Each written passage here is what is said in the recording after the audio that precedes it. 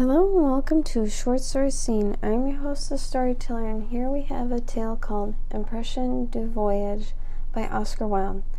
The sea was sapphire-colored and the sky burned like heated opal through the air.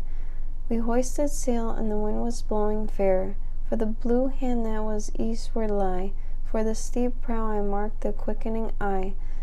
Zacynthos, every olive grove of creek, and Ithacus cliff of Lycanos, snowy peak, and all the flower-strewn hills of Arcady, and the flapping of the sail against the mast, the ripple of water on the side, the ripple of girls' laughter at the stern, the only sounds working in west to burn, and the red sun upon the seas to ride.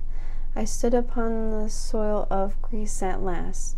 And that concludes our tale of Impression du Voyage by Oscar Wilde.